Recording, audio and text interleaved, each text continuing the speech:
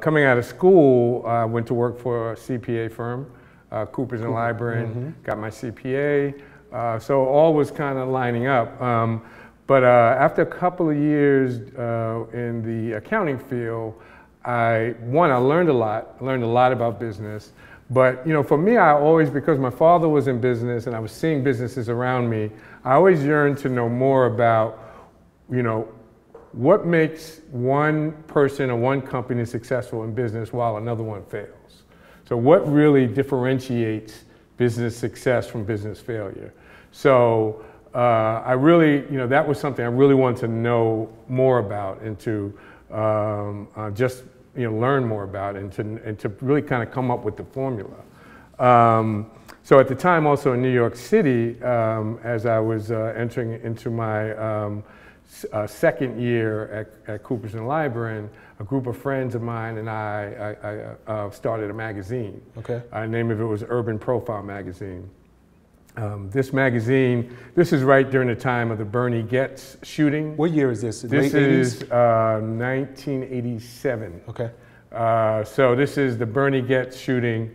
For those who don't know, it's kind of like preceded Central Park 5. It was a guy on the subway, 3 young African-American men approach him. He just takes out his gun and shoots them.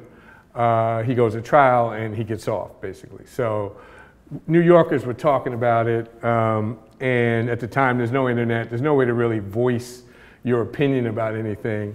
And we were all sitting around kind of having a living room conversation, and we were like, man, like our voice just, can't get heard. Like, how are we gonna get our voice heard? And at the time, a good friend of mine, Keith Clinkscales, was very handy with technology. He was the first one we knew that had a Mac, and he was like, we should do a magazine. And literally that night, he started laying out a magazine. We started pulling together articles, and about 3 months later, we had a magazine. It was that simple? Pretty much that simple. Really? That simple. We all pitched in. At that time, it was like $200 each, and we were off and running. A lot of things fell into place. Went to the printer. The guy at the printer was like, hey, I just happen to have extra paper, so you don't have to pay for the paper. So our first issue, we printed it for barely anything, and we still didn't really have enough money, so we did what anybody does when they're trying to raise money. We threw a big party. And at the time, the party was great. We signed up like over 1,000 subscribers at that party, and we launched the magazine with close to like 10,000 subscribers. Are you serious? Yes. Oh my goodness. Yeah. What's up, guys? Thanks for sticking with me to the end of the video. Truly appreciate you.